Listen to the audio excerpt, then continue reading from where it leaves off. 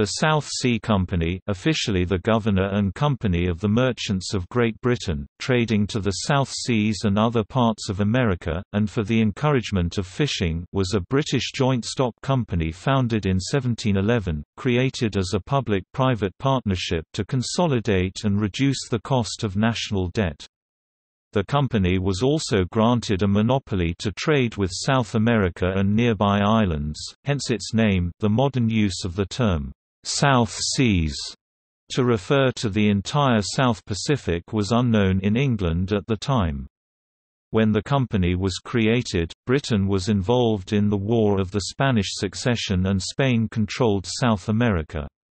There was no realistic prospect that trade would take place, and the company never realized any significant profit from its monopoly.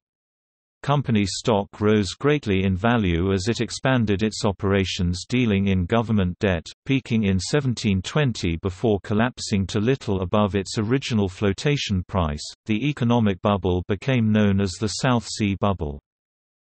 The Bubble Act 1720 6 GOI, C18, which forbade the creation of joint stock companies without royal charter, was promoted by the South Sea Company itself before its collapse. In Great Britain, a considerable number of people were ruined by the share collapse, and the national economy greatly reduced as a result. The founders of the scheme engaged in insider trading, using their advance knowledge of when national debt was to be consolidated to make large profits from purchasing debt in advance. Huge bribes were given to politicians to support the Acts of Parliament necessary for the scheme. Company money was used to deal in its own shares, and selected individuals purchasing shares were given loans backed by those same shares to spend on purchasing more shares. The expectation of profits from trade with South America was used to encourage the public to purchase shares, but the bubble prices reached far beyond the profits of the slave trade. A parliamentary inquiry was held after the crash to discover its causes. A number of politicians were disgraced, and people found to have profited unlawfully from the company had assets confiscated proportionate to their gains. Most had already been rich men and remained so. The company was restructured and continued to operate for more than a century after the bubble. The headquarters were in Threadneedle Street at the centre of the financial district in London. At the time of these events, the Bank of England also was a private company dealing in national debt, and the crash of its rival consolidated its position as banker to the British government.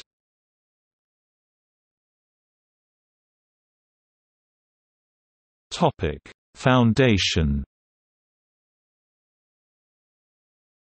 In August 1710, Robert Harley was appointed Chancellor of the Exchequer in a government of commission. The government at this time had become reliant on the Bank of England. This was a privately owned company, chartered 16 years previously, which had obtained a monopoly as the lender to Westminster, in return for arranging and managing loans to the government. The government had become dissatisfied with the service it was receiving, and Harley was actively seeking new ways to improve the national finances. A new parliament met in November 1710 with a resolve to attend to national finances, which were suffering significantly from two simultaneous wars, the war with France, which ended in 1713, and the Great Northern War, which was not to end until 1721.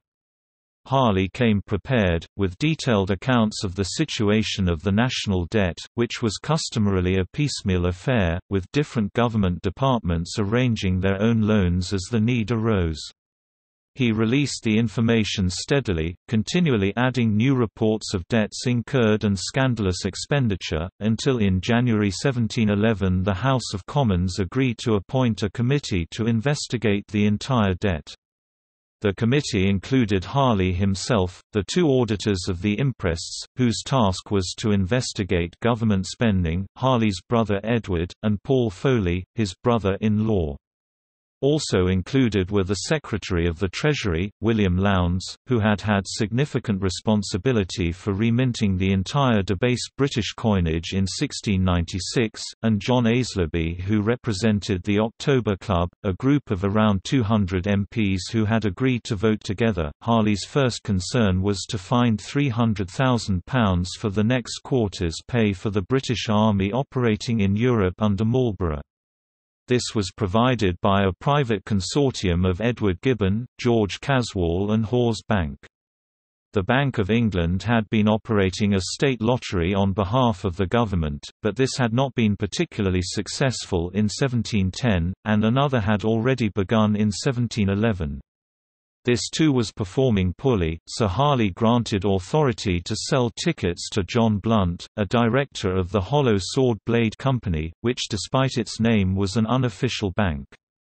With sales commencing on 3 March 1711, tickets had completely sold out by the 7th. This was the first truly successful English state lottery. The success was shortly followed by another, larger, lottery, the 2 Million Adventure, or the Classis, with tickets costing £100, a top prize of £20,000 and every ticket winning a prize of at least £10.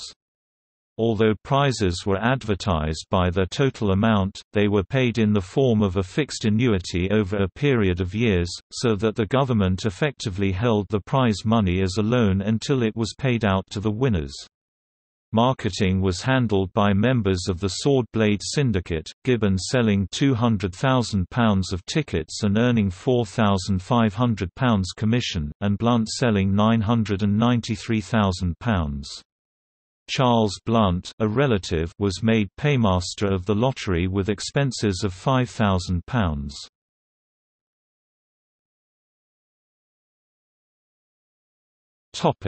Conception of the company. The National Debt Investigation had concluded that a total of £9 million was owed, without any allocated income to pay it off. Edward Harley and John Blunt together had devised a scheme to consolidate this debt in much the same way that the Bank of England had consolidated previous debts, although the bank still held the monopoly on operating as a bank. All holders of the debt would be required to surrender it to a new company, the South Sea Company, which in return would issue shares to the same amount.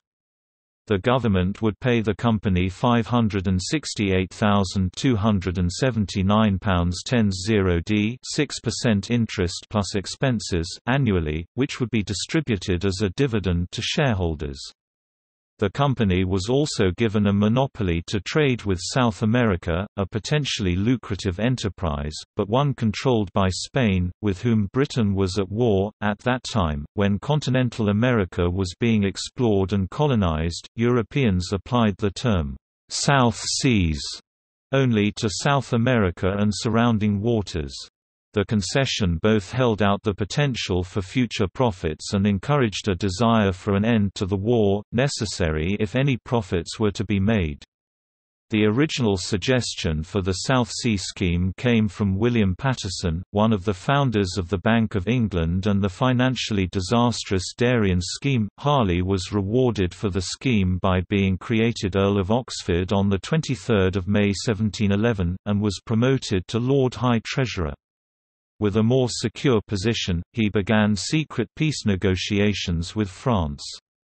Commercially, since the lotteries were discredited, some of the debt intended to be consolidated under the scheme was available in the open market before the scheme was announced, at a discounted rate of £55 per £100 nominal value.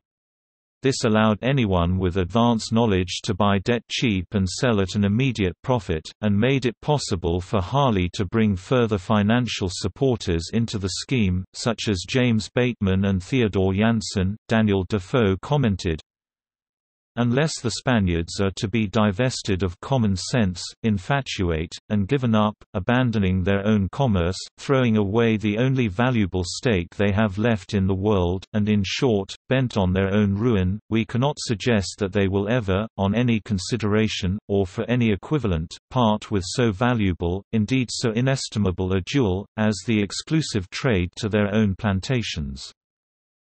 The originators of the scheme knew that there was no money to invest in a trading venture, and no realistic expectation that there would ever be a trade to exploit, but the potential for great wealth was widely publicized at every opportunity, so as to encourage interest in the scheme. The objective for the founders was to create a company which they could use to become wealthy, and which offered future scope for further government deals.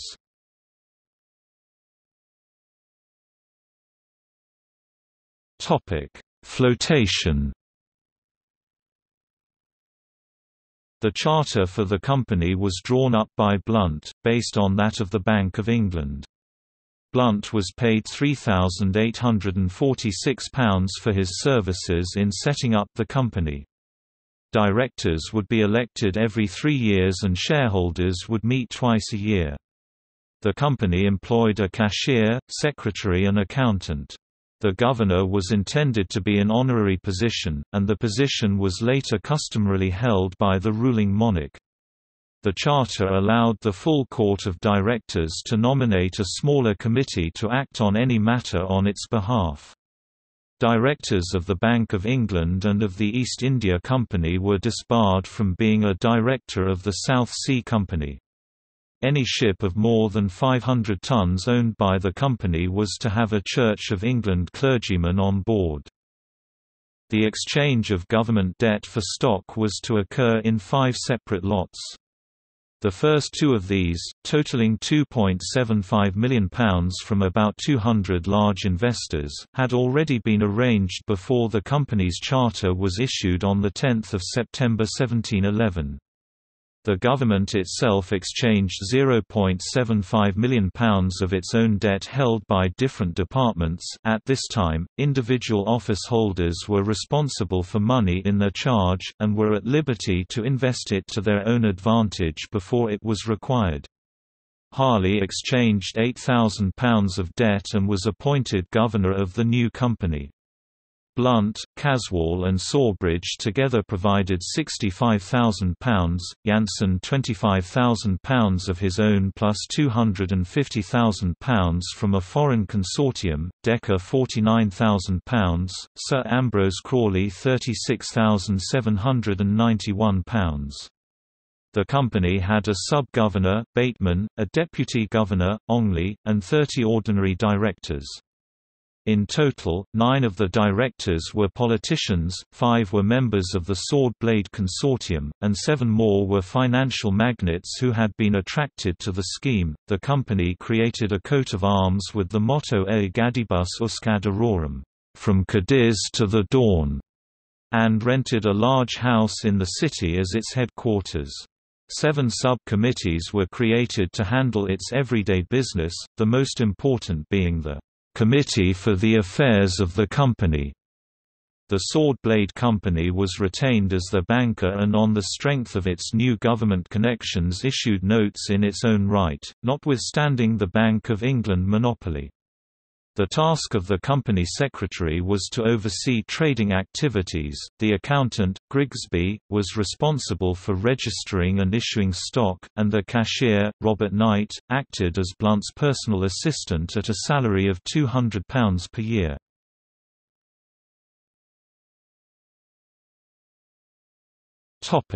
The slave trade. The Treaty of Utrecht of 1713 granted Britain an Asiento lasting 30 years to supply the Spanish colonies with 4,800 slaves per year. Britain was permitted to open offices in Buenos Aires, Caracas, Cartagena, Havana, Panama, Portobello and Vera Cruz to arrange the Atlantic slave trade. One ship of no more than 500 tons could be sent to one of these places each year, the Navio de Permiso, with general trade goods. 1/4 of the profits were to be reserved for the King of Spain. There was provision for 2 extra sailings at the start of the contract. The Asiento was granted in the name of Queen Anne and then contracted to the company. By July, the company had arranged contracts with the Royal African Company to supply the necessary African slaves to Jamaica. £10 was paid for a slave aged over 16, £8 for one under 16 but over 10. 2/3 were to be male, and 90% adult.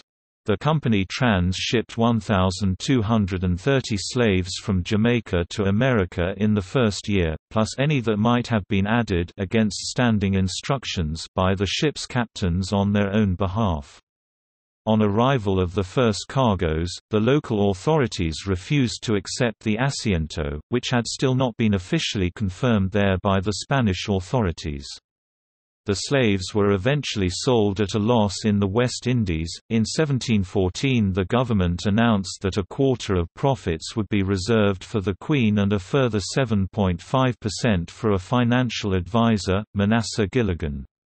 Some company board members refused to accept the contract on these terms, and the government was obliged to reverse its decision. Despite these setbacks, the company continued, having raised £200,000 to finance the operations. In 1714 2,680 slaves were carried, and for 1716–17, 13,000 more, but the trade continued to be unprofitable. An import duty of 33 pieces of 8 was charged on each slave, although for this purpose some slaves might be counted only as a fraction of a slave, depending on quality. One of the extra trade ships was sent to Cartagena in 1714 carrying woolen goods, despite warnings that there was no market for them there, and they remained unsold for 2 years.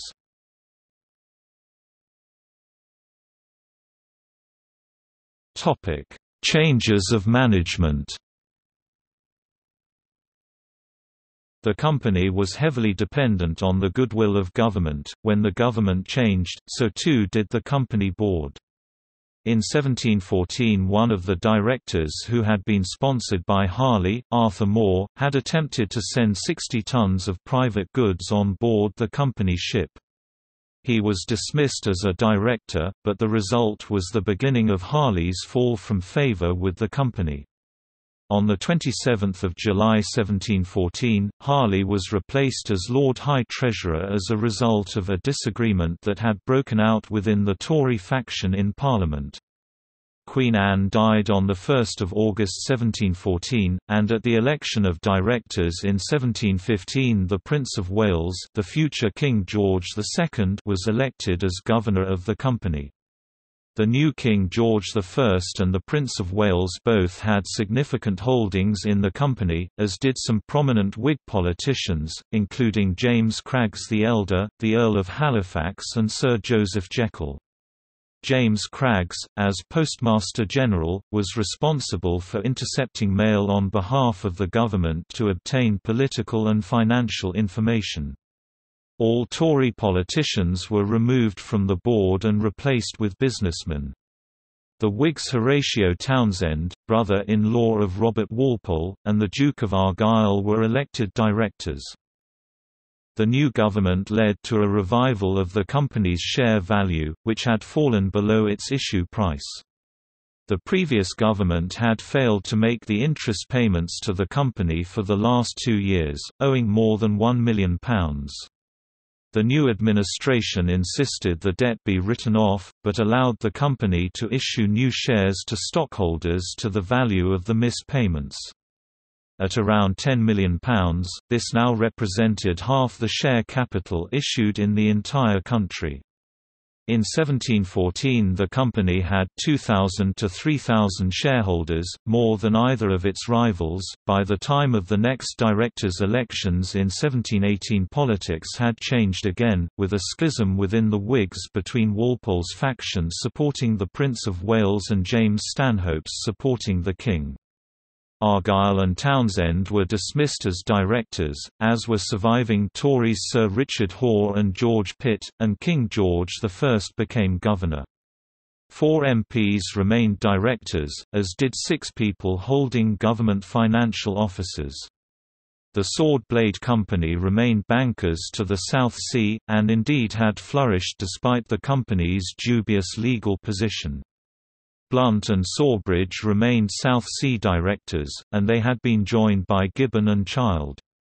Caswall had retired as a South Sea director to concentrate on the sword blade business. In November 1718, Sub-Governor Bateman and Deputy Governor Shepherd both died. Leaving aside the honorary position of governor, this left the company suddenly without its 2 most senior and experienced directors. They were replaced by Sir John Fellows as sub-governor and Charles Joy as deputy.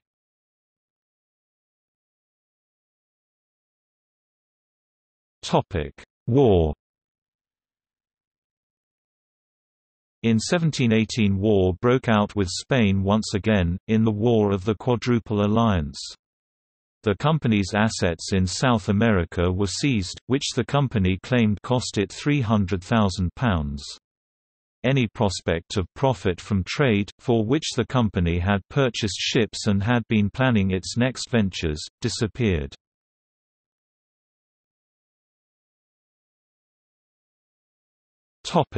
Refinancing government debt.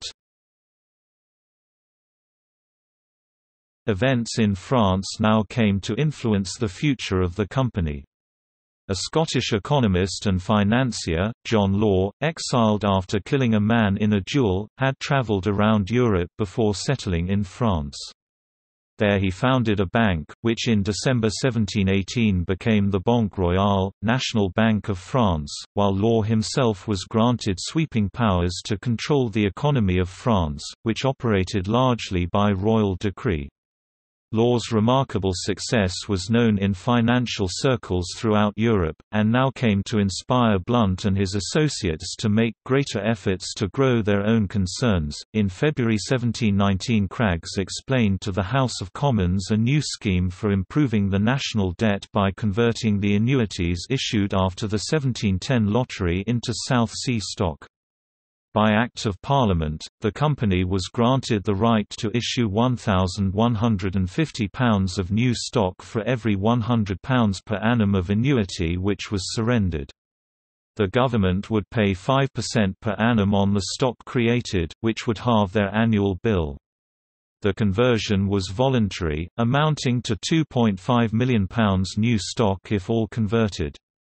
The company was to make an additional new loan to the government pro rata up to £750,000, again at 5%. The South Sea Company presented the offer to the public in July 1719. In March there was an abortive attempt to restore the old pretender, James Edward Stuart, to the throne of Britain, with a small landing of troops in Scotland. They were defeated at the Battle of Glen Shiel on 10 June.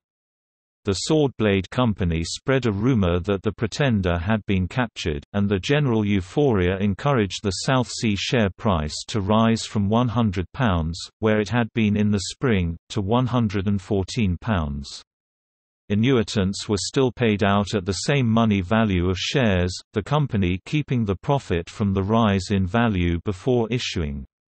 About 2/3 of the in-force annuities were exchanged.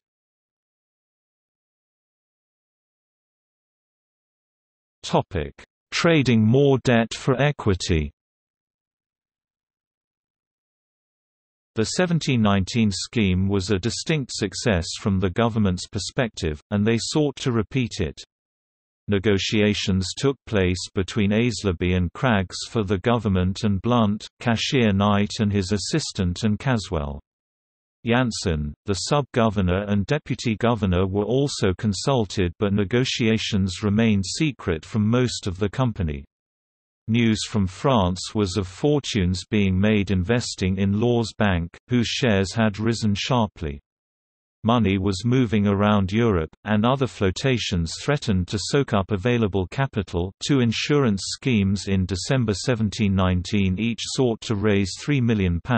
Plans were made for a new scheme to take over most of the unconsolidated national debt of Britain, £30,981,712, in exchange for company shares. Annuities were valued as a lump sum necessary to produce the annual income over the original term at an assumed interest of 5%, which favored those with shorter terms still to run. The government agreed to pay the same amount to the company for all the fixed-term repayable debt as it had been paying before, but after 7 years the 5% interest rate would fall to 4% on both the new annuity debt and also that taken over previously. After the first year, the company was to give the government £3 million in 4 quarterly installments. New stock would be created at a face value equal to the debt, but the share price was still rising and sales of the remaining stock, i.e. the excess of the total market value of the stock over the amount of the debt, would be used to raise the government fee plus a profit for the company. The more the price rose in advance of conversion, the more the company would make. Before the scheme, payments were costing the government £1.5 million per year. In summary, the total government debt in 1719 was £50 million. £18.3 million was held by 3 large corporations, £3.4 million by the Bank of England, £3.2 million by the British East India Company, £11.7 million by the South Sea Company. Privately held redeemable debt amounted to £16.5 million. £15 million consisted of irredeemable annuities, long fixed-term annuities of 72 to 87 years, and short annuities of 22 years remaining to expiry. The purpose of this conversion was similar to the old one. Debt holders and annuitants might receive less return in total, but an illiquid investment was transformed into shares which could be readily traded. Shares backed by national debt were considered a safe investment and a convenient way to hold and move money, far easier and safer than metal coins. The only alternative safe asset, land, was much harder to sell and it was legally much more complex to transfer ownership. The government received a cash payment and lower overall interest on the debt. Importantly, it also gained control over when the debt had to be repaid, which was not before 7 years but then at its discretion. This avoided the risk that debt might become repayable at some future point just when the government needed to borrow more, and could be forced into paying higher interest rates. The payment to the government was to be used to buy in any debt not subscribed to the scheme, which although it helped the government also helped the company by removing possibly competing securities from the market, including large holdings by the Bank of England. Company stock was now trading at £123, so the issue amounted to an injection of £5 million of new money into a booming economy just as interest rates were falling. Gross domestic product (GDP) for Britain at this point was estimated as £64.4 million. 2. Topic: Public announcement. On 21 January the plan was presented to the board of the South Sea Company, and on 22 January Chancellor of the Exchequer John Aislabie presented it to Parliament. The House was stunned into silence, but on recovering proposed that the Bank of England should be invited to make a better offer. In response, the South Sea increased its cash payment to £3.5 million, while the bank proposed to undertake the conversion with a payment of £5.5 million and a fixed conversion price of £170 per £100 face value bank stock. On 1 February, the company negotiators led by Blunt raised their offer to £4 million plus a proportion of £3.5 million depending on how much of the debt was converted. They also agreed that the interest rate would reduce after 4 years instead of 7, and agreed to sell on behalf of the government £1 million of exchequer bills formerly handled by the bank. The House accepted the South Sea offer. Bank stock fell sharply. Perhaps the first sign of difficulty came when the South Sea Company announced that its Christmas 1719 dividend would be deferred for 12 months. The company now embarked on a show of gratitude to its friends. Select individuals were sold a parcel of company stock at the current price. The transactions were recorded by night in the names of intermediaries, but no payments were received and no stock issued. Indeed, the company had none to issue until the conversion of debt began. The individual received an option to sell his stock back to the company at any future date at whatever market price might then apply. Shares went to the Craggs, the elder and the younger, Lord Gower, Lord Lansdowne, and 4 other MPs. Lord Sunderland would gain £500 for every pound that stock rose, George I's mistress, their children and Countess Playton £120 per pound rise, Aislabie £200 per pound, Lord Stanhope £600 per pound. Others invested money, including the Treasurer to the Navy, Hampden, who invested £25,000 of government money on his own behalf. The proposal was accepted in a slightly altered form in April 1720. Crucial in this conversion was the proportion of holders of irredeemable annuities who could be tempted to convert their securities at a high price for the new shares. Holders of redeemable debt had effectively no other choice but to subscribe. The South Sea Company could set the conversion price but could not diverge much from the market price of its shares. The company ultimately acquired 85% of the redeemables and 80% of the irredeemables.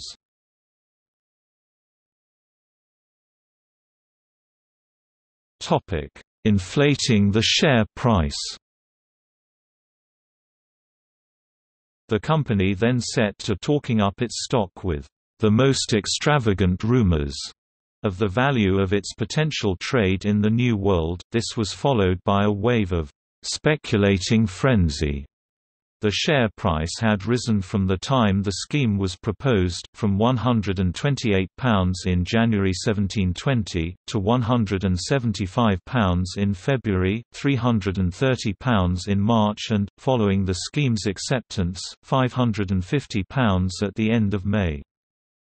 What may have supported the company's high multiples, its P/E ratio, was a fund of credit known to the market of £70 million available for commercial expansion, which had been made available through substantial support, apparently, by Parliament and the King. Shares in the company were sold to politicians at the current market price. However, rather than paying for the shares, these recipients simply held on to what shares they had been offered, with the option of selling them back to the company when and as they chose, receiving as profit the increase in market price. This method, while winning over the heads of government, the King's mistress, Al, also had the advantage of binding their interests to the interests of the company. In order to secure their own profits, they had to help drive up the stock. Meanwhile, by publicizing the names of their elite stockholders, the company managed to clothe itself in an aura of legitimacy, which attracted and kept other buyers.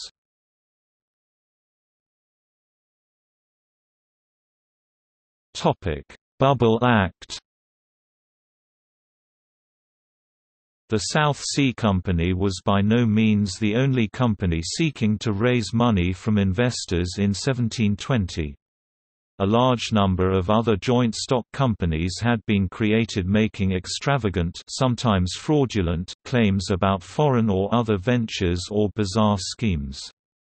Others represented potentially sound, although novel, schemes, such as for founding insurance companies. These were nicknamed bubbles. Some of the companies had no legal basis, while others, such as the Hollow Sword Blade Company acting as the South Seas banker, used existing chartered companies for purposes entirely different from their creation. The York Buildings Company was set up to provide water to London, but was purchased by Case Billingsley, who used it to purchase confiscated Jacobite estates in Scotland, which then formed the assets of an insurance company. On the 22nd of February 1720, John Hungerford raised the question of bubble companies in the House of Commons, and persuaded the House to set up a committee, which he chaired, to investigate. He identified a number of companies which between them sought to raise £40 million in capital. The committee investigated the companies, establishing a principle that companies should not be operating outside the objects specified in their charters. A potential embarrassment for the South Sea was avoided when the question of the Hollow Sword Blade Company arose. Difficulty was avoided by flooding the committee with MPs who were supporters of the South Sea, and voting down the proposal to investigate the Hollow Sword by 75 to 25. At this time, committees of the House were either «open» or «secret». A secret committee was one with a fixed set of members who could vote on its proceedings. By contrast, any MP could join in with an open committee and vote on its proceedings. Stanhope, who was a member of the committee, received £50,000 of the resaleable South Sea stock from Sawbridge, a director of the Hollow Sword, at about this time. Hungerford had previously been expelled from the Commons for accepting a bribe. Amongst the bubble companies investigated were two supported by Lords Onslow and Chetwynd respectively, for insuring shipping.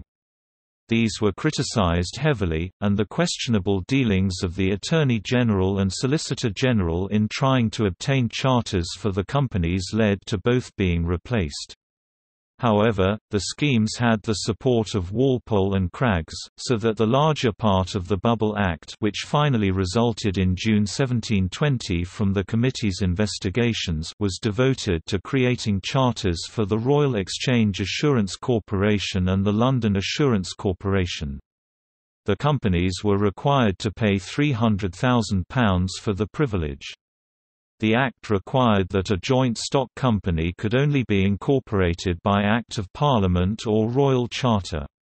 The prohibition on unauthorised joint stock ventures was not repealed until 1825. The passing of the Act gave a boost to the South Sea Company, its shares leaping to £890 in early June. This peak encouraged people to start to sell. To counterbalance this, the company's directors ordered their agents to buy, which succeeded in propping the price up at around £750.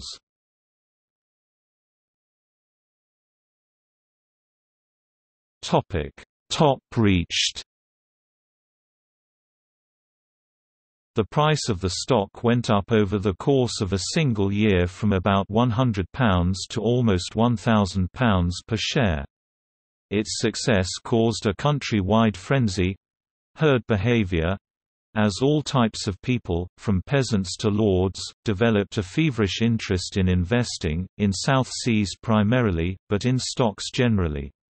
Among the many companies to go public in 1720 is, famously, one that advertised itself as a company for carrying out an undertaking of great advantage, but nobody to know what it is. The price finally reached £1,000 in early August, and the level of selling was such that the price started to fall, dropping back to £100 per share before the year was out. This triggered bankruptcies amongst those who had bought on credit, and increased selling, even short selling, i.e., selling borrowed shares in the hope of buying them back at a profit if the price fell. Also, in August 1720, the first of the installment payments of the first and second money subscriptions on new issues of South Sea stock were due. Earlier in the year, John Blunt had come up with an idea to prop up the share price. The company would lend people money to buy its shares. As a result, many shareholders could not pay for their shares except by selling them. Furthermore, a scramble for liquidity appeared internationally as bubbles were also ending in Amsterdam and Paris. The collapse coincided with the fall of the Mississippi Company of John Law in France. As a result, the price of South Sea shares began to decline.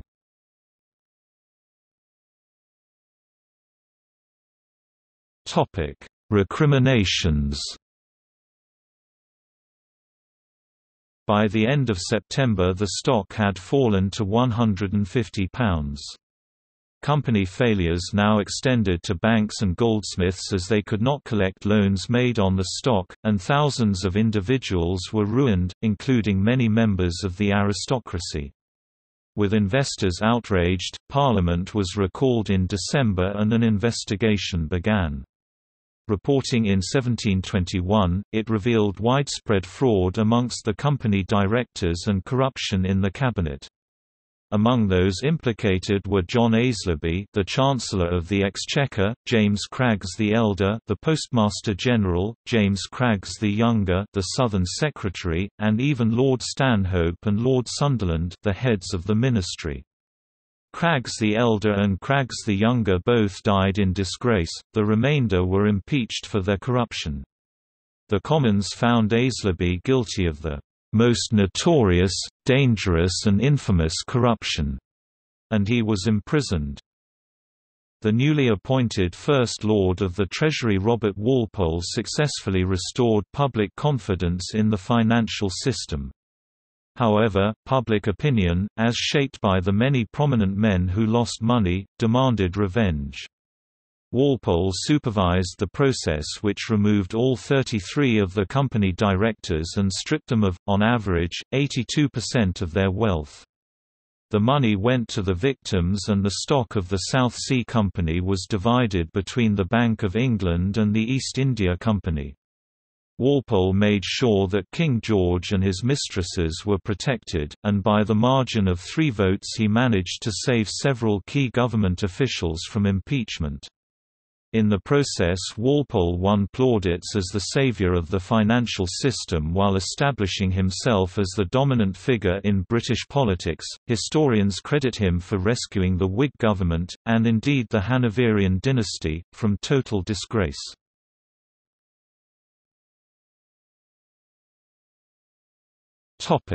Quotations prompted by the collapse. Joseph Spence wrote that Lord Radnor reported to him, "When Sir Isaac Newton was asked about the continuance of the rising of South Sea stock, he answered that he could not calculate the madness of people." He is also quoted as stating, "I can calculate the movement of the stars, but not the madness of men." Newton himself owned nearly £22,000 in South Sea stock in 1722, but it is not known how much he lost, if anything.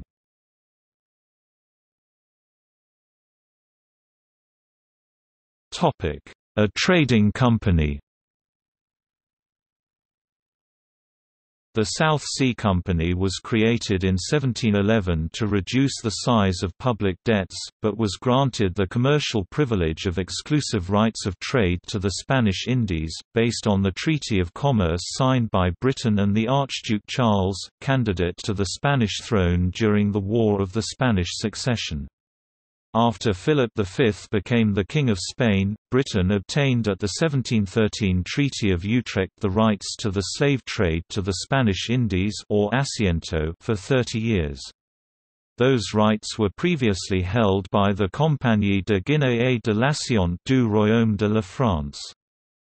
The South Sea Company Board opposed taking on the slave trade that had showed little profitability when chartered companies had engaged in it, but it was the only legal type of commerce with the Spanish colonies as they were a closed market. To increase the profitability, the Asiento contract included the right to send one yearly 500-ton ship to the fairs at Portobello and Veracruz loaded with duty-free merchandises, called the Navio de Permiso. The Crown of England and the King of Spain were each entitled to 25% of the profits, according to the terms of the contract. That was a copy of the French Asiento contract, but Queen Anne soon renounced her share. The King of Spain did not receive any payments due to him, and this was one of the sources of contention between the Spanish Crown and the South Sea Company.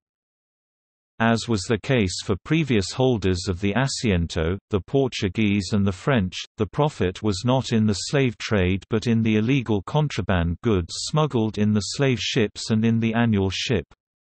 Those goods were sold at the Spanish colonies at a handsome price as they were in high demand and constituted unfair competition with tax goods, proving an important drain on the Spanish Crown trade income.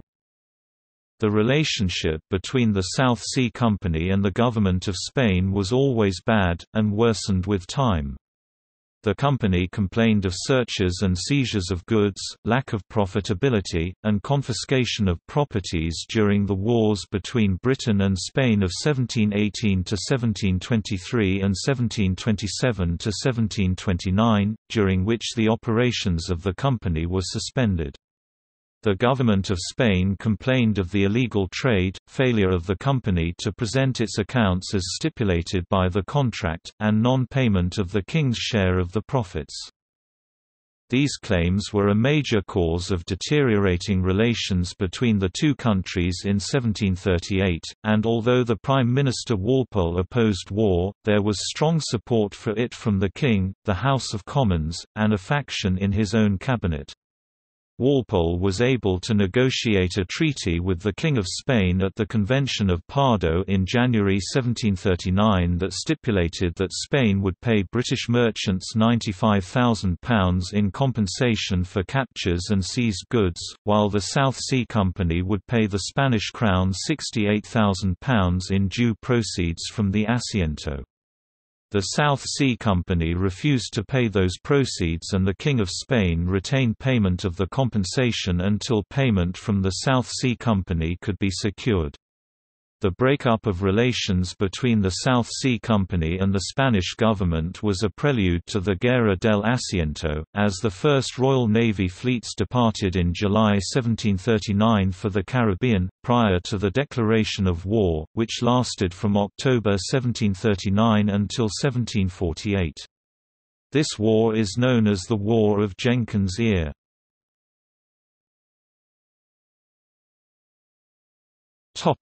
Slave trade under the Asiento.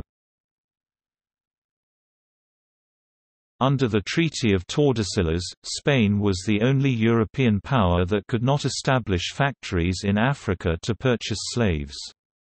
The slaves for the Spanish America were provided by companies that were granted exclusive rights to their trade. This monopoly contract was called the Slave Asiento. Between 1701 and 1713 the Asiento contract was granted to France. In 1711 Britain had created the South Sea Company to reduce debt and to trade with the Spanish America, but that commerce was illegal without a permit from Spain, and the only existing permit was the Asiento for the slave trade, so at the Treaty of Utrecht in 1713 Britain obtained the transfer of the Asiento contract from French to British hands for the next 30 years. The board of directors was reluctant to take on the slave trade that was not an object of the company and had shown little profitability when carried out by chartered companies, but they finally agreed on 26 March 1714. The Asiento set a sale quota of 4,800 units of slaves per year. An adult male slave counted as 1 unit, females and children counted as fractions of a unit. Initially the slaves were provided by the Royal African Company. The South Sea Company established slave reception factories at Cartagena, Colombia, Veracruz, Mexico, Panama, Portobello, La Guaira, Buenos Aires, La Habana and Santiago de Cuba, and slave deposits at Jamaica and Barbados. Despite problems with speculation, the South Sea Company was relatively successful at slave trading and meeting its quota. It was unusual for other, similarly chartered companies to fulfill their quotas. According to records compiled by David Eltis and others, during the course of 96 voyages in 25 years, the South Sea Company purchased 34,000 slaves, of whom 30,000 survived the voyage across the Atlantic, thus about 11% of the slaves died on the voyage, a relatively low mortality rate for the middle crossing. The company persisted with the slave trade through 2 wars with Spain and the calamitous 1720 commercial bubble. The company's trade in human slavery peaked during the 1725 trading year, 5 years after the bubble burst. Between 1715 and 1739, slave trading constituted the main legal commercial activity of the South Sea Company.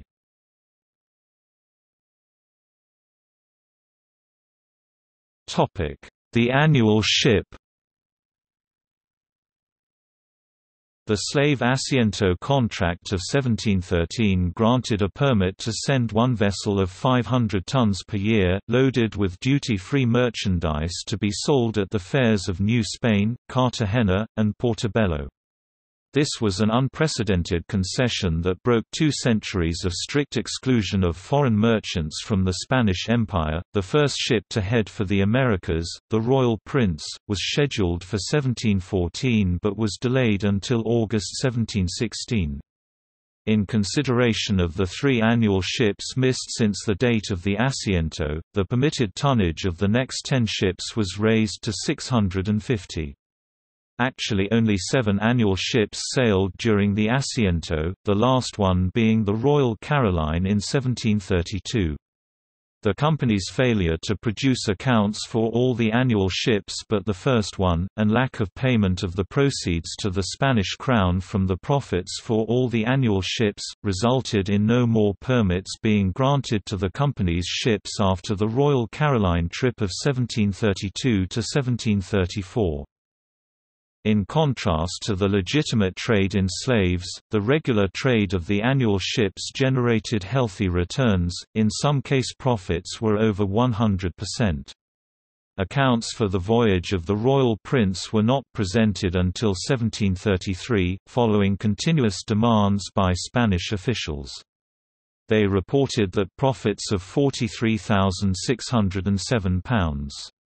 Since the King of Spain was entitled to 25% of the profits, after deducting interest on a loan he claimed £8,678.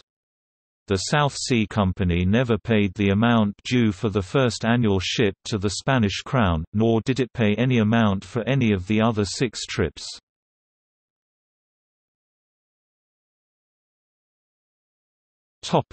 Arctic whaling. The Greenland Company had been established by Act of Parliament in 1693 with the object of catching whales in the Arctic. The products of their whale fishery were to be free of customs and other duties. Partly due to maritime disruption caused by wars with France, the Greenland Company failed financially within a few years. In 1722 Henry Elking published a proposal, directed at the governors of the South Sea Company, that they should resume the Greenland trade and send ships to catch whales in the Arctic. He made very detailed suggestions about how the ships should be crewed and equipped. The British Parliament confirmed that a British Arctic whale fishery would continue to benefit from freedom from customs duties, and in 1724 the South Sea Company decided to commence whaling. They had 12 whale ships built on the River Thames and these went to the Greenland seas in 1725. Further ships were built in later years, but the venture was not successful. There were hardly any experienced whalemen remaining in Britain, and the company had to engage Dutch and Danish whalemen for the key posts aboard their ships. For instance, all commanding officers and harpooners were hired from the North Frisian island of Four. Other costs were badly controlled and the catches remained disappointingly few, even though the company was sending up to 25 ships to Davis Strait and the Greenland seas in some years. By 1732 the company had accumulated a net loss of £177,782 from their 8 years of Arctic whaling. The South Sea Company directors appealed to the British government for further support.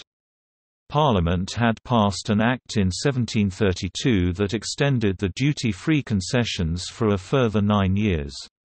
In 1733 an Act was passed that also granted a government subsidy to British Arctic whalers, the first in a long series of such acts that continued and modified the whaling subsidies throughout the 18th century.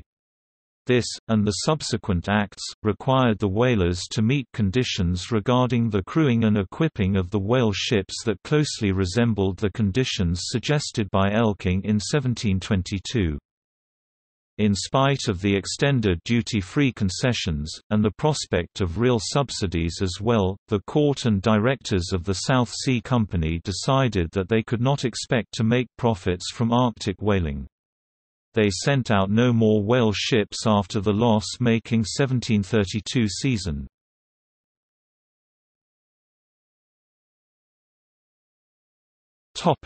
Government debt after the 7 Years' War. The company continued its trade when not interrupted by war until the end of the 7 Years' War 1756 to 1763.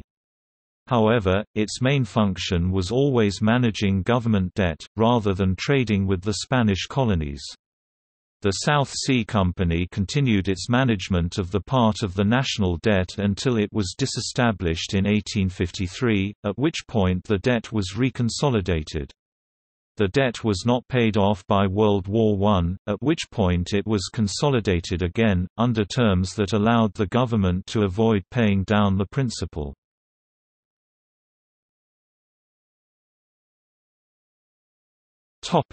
Armorials. The Armorials of the South Sea Company, according to a grant of arms dated 31 October 1711, were, azure, a globe whereon are represented the Straits of Magellan and Cape Horn all proper, and in sinister chief point 2 herrings haurient in saltire argent crowned, or, in a canton the united arms of Great Britain. Crest, a ship of 3 masts in full sail. Supporters, Dexter, the emblematic figure of Britannia, with the shield, lance etc. all proper. Sinister, a fisherman completely clothed, with cap boots fishing net etc. and in his hand a string of fish, all proper.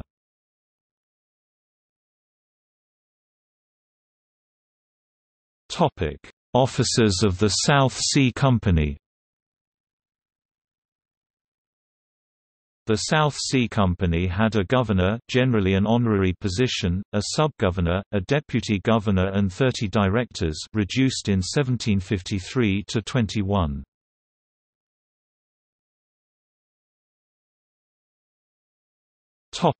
In fiction.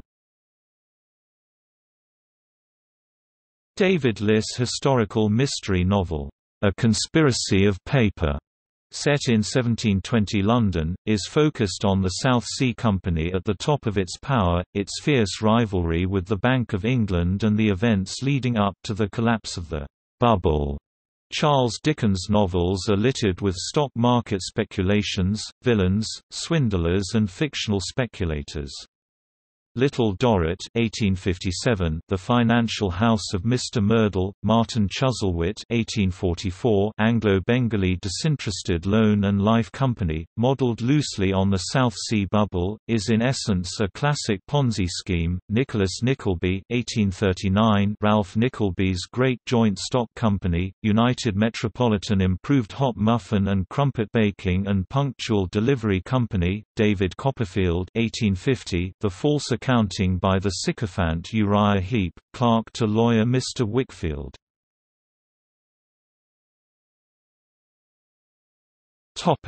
See also: